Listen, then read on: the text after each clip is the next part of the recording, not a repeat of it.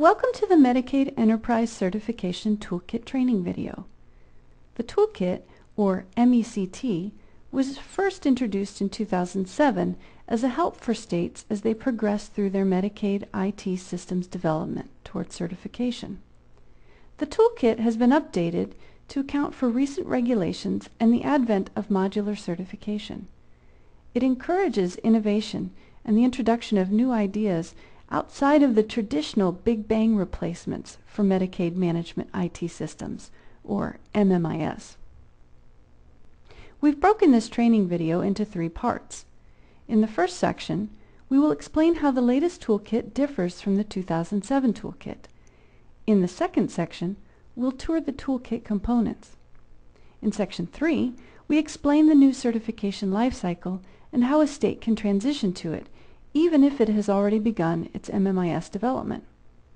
We'll also examine how to select the most appropriate checklist set given a state's modular architecture. Let's get started.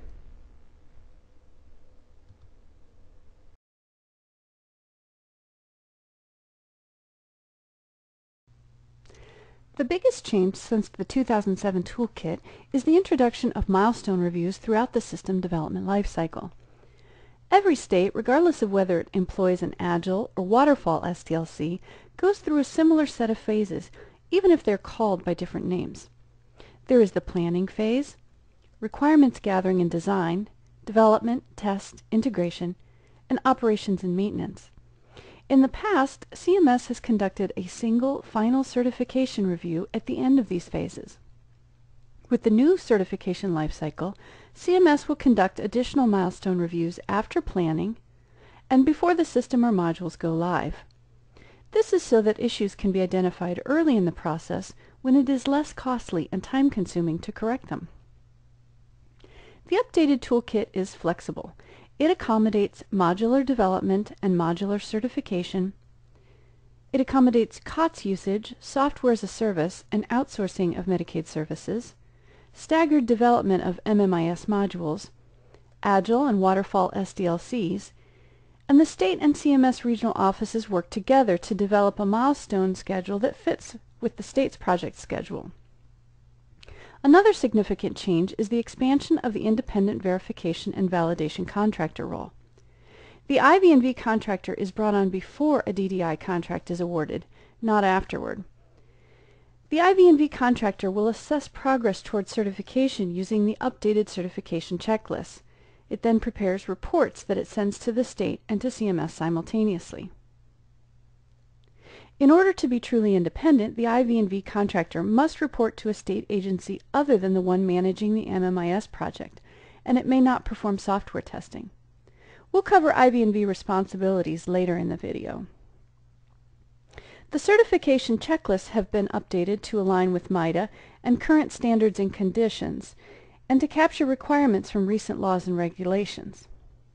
There are 2 standard checklist sets that a state may choose from. If a state has aligned its development around the MIDA business areas, then it would select the MIDA Business Aligned Checklist set. If a state has designed modules around more traditional MMIS functions, it would select the MMIS Module Checklist set. For truly unique or innovative approaches, a state may contact its regional office about creating a customized set of checklists. All checklist sets contain the same criteria. The criteria are simply organized differently.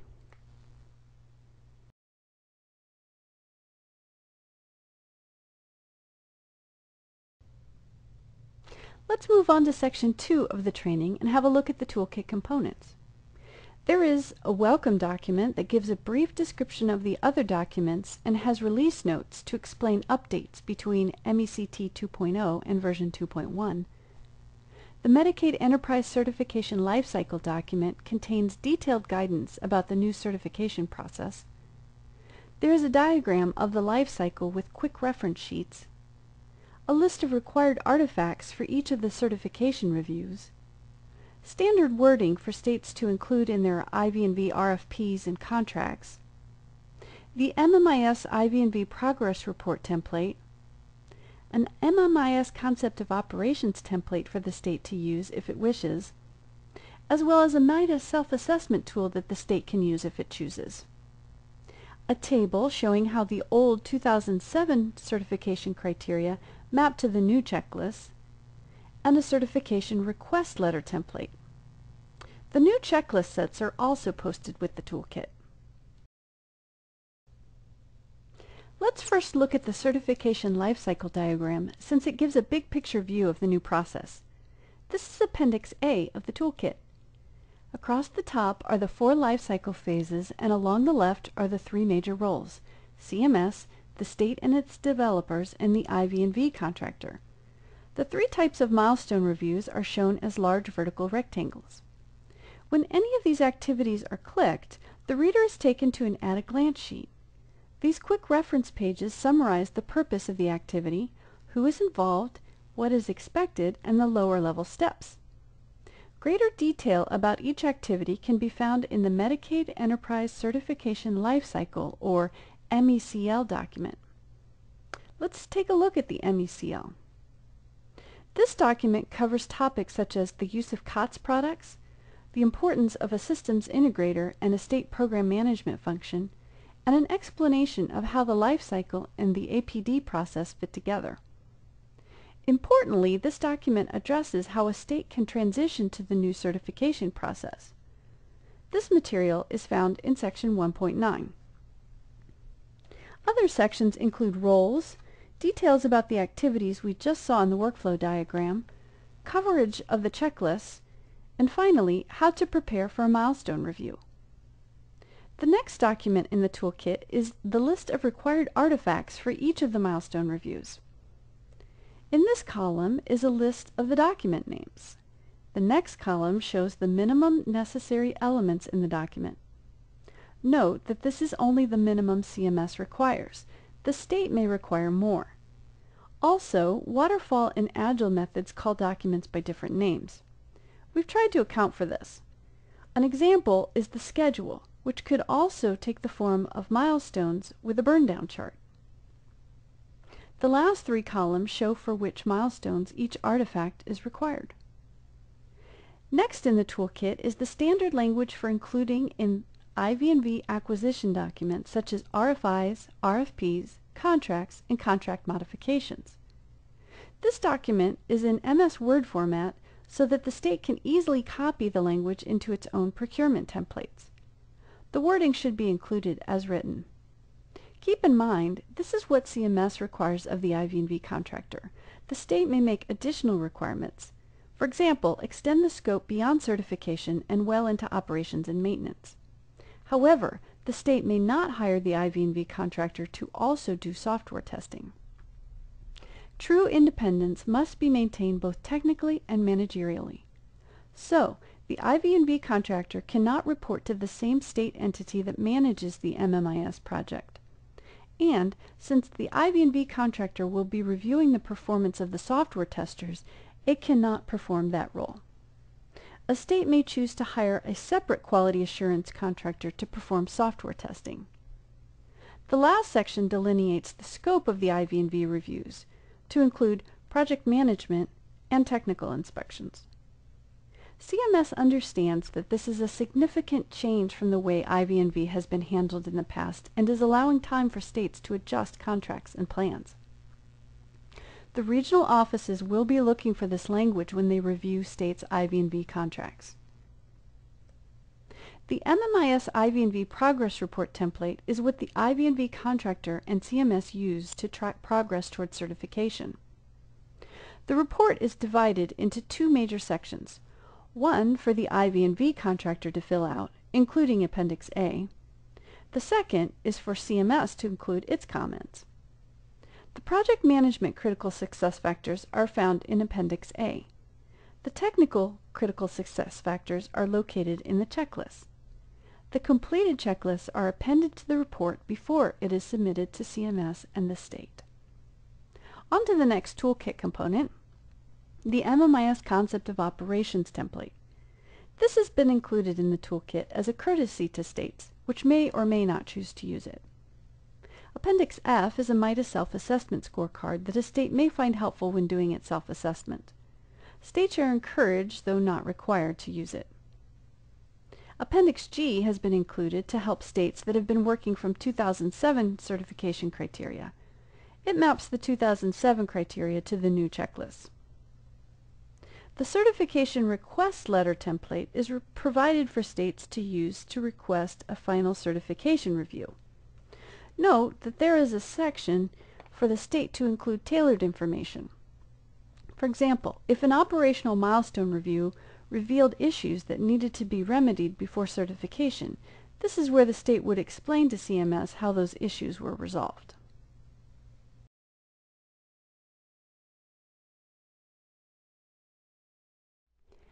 Now that we've seen the Toolkit components, let's go to Section 3, where we'll look at key activities in the new lifecycle and consider how a state can transition to the new process. In the Toolkit, the new certification lifecycle is shown from beginning to end, but many states are already in the middle of upgrading their systems. Not to worry. A state that has already begun its journey will work with its regional office to determine at what phase it will transition into the new process. We will give an example after explaining how the new lifecycle accommodates different types of modular development. States are free to develop their MMIS modules either all together in a big bang fashion or in staggered sets of modules. In a big bang arrangement, CMS would review the state's plans in the project initiation milestone review. The state then proceeds with developing the modules, and they all progress through the remaining milestone reviews together. In a staggered release case, CMS would review the state's plans for all of its modules and the release schedule during the project initiation milestone review. After that, the state proceeds with its staggered development. In this example, the state has a cohort of 2 modules traveling together through the milestone reviews. The state could request a certification review for its first cohort of modules and start collecting the O&M FFP for them after 6 months of operation.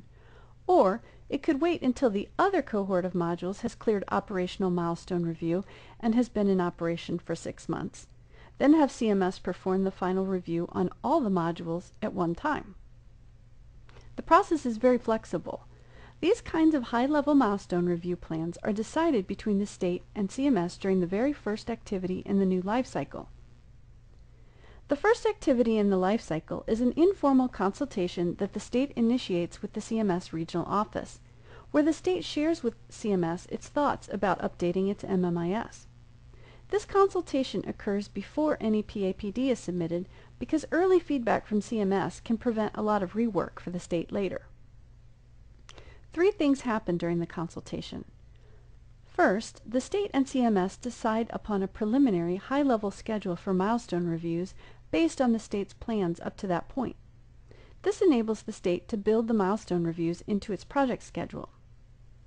Secondly, CMS and the state decide how frequently the MMIS IV&V progress reports will be generated. At a minimum, they must be generated quarterly, but some projects may warrant more frequent reports. This report schedule is decided during the consultation activity so that the state can include this information in its IV&V RFIs and RFPs. Thirdly, the state makes its preliminary checklist set selection. This consultation session gives CMS a chance to counsel the state about which checklist set fits best with the state's planned MMIS architecture. So how does a state select an appropriate checklist set? Let's take a look. This is an example case. This state is architecting its solution into these modules: pharmacy, provider management, fraud and waste detection, partner management, financial management, and so forth. Given the checklist in the 2 different sets, which is a better fit for this particular state? Remember, both sets have the same criteria. They are simply arranged differently. The standards and conditions for Medicaid IT and MITA technical and information architecture checklists are used regardless of which set a state chooses. Notice that the state has a pharmacy module. There is no pharmacy checklist in the MITA aligned checklist set. That indicates that the pharmacy criteria are scattered throughout the checklists in the MITA set. If the MITA set were chosen, it would be difficult for the state and for CMS reviewers during milestone reviews because evidence would be mapped within many checklists. Notice that the state also has a beneficiary enrollment module, a third-party liability module, and a fraud and waste detection module. These match nicely with the MMIS set's member enrollment, program integrity, and third-party liability checklists, and so on. Overall, the better overlap is with the MMIS set of checklists. Another key activity is the IAPD submission. The toolkit does not alter the APD process, but it does explain how the certification process and the APD process overlap. The state does not submit its IAPD until after it has received the IV&V contractor's IV&V progress report. This allows the state to remedy any issues before it submits the IAPD. The project initiation milestone review is held within 30 days of the IAPD submission. Approval of the IAPD itself does not depend upon the project initiation milestone review. What about transitioning a state that is already mid-flight through its MMIS development? As mentioned previously, Section 1.9 of the MECL document covers these cases. Table 2 gives examples of states in different phases of development and the kinds of adjustments necessary to integrate them into the new lifecycle. For example, what if a state already has a DDI contract in place and is well into development and testing? This is case number 4 in the table. That state would not be required to undergo a project initiation milestone review, but its modules would need to undergo the operational milestone review before going live. The state will need to review the certification checklist and make sure all the requirements are accounted for in its plans. The state may find that as a result it needs to modify its contracts or update its IAPD. The state will also need to update the IV&V contract to include the standard IV&V language required by CMS. This is just one example. States are encouraged to talk with their regional offices to plan their transitions to the new life cycle. All states, regardless of where they fall within the life cycle, must ensure that their MMIS meets the criteria in the new certification checklist. To recap, in Section 1, we reviewed the key differences between the 2007 Medicaid Enterprise Certification Toolkit and the updated toolkit, such as updated checklists, the expanded role of the IV&V contractor, and a flexible life cycle that incorporates milestone reviews throughout development and not just at the end. In Section 2, we toured the toolkit's components. And in Section 3, we examined how the new life cycle accommodates different styles of modular development, a couple of key activities in the new life cycle, selecting an appropriate checklist set, and transitioning to the new certification life cycle. We hope that this video has been helpful, and we encourage you to visit our Frequently Asked Questions page at the Medicaid.gov location shown on the screen.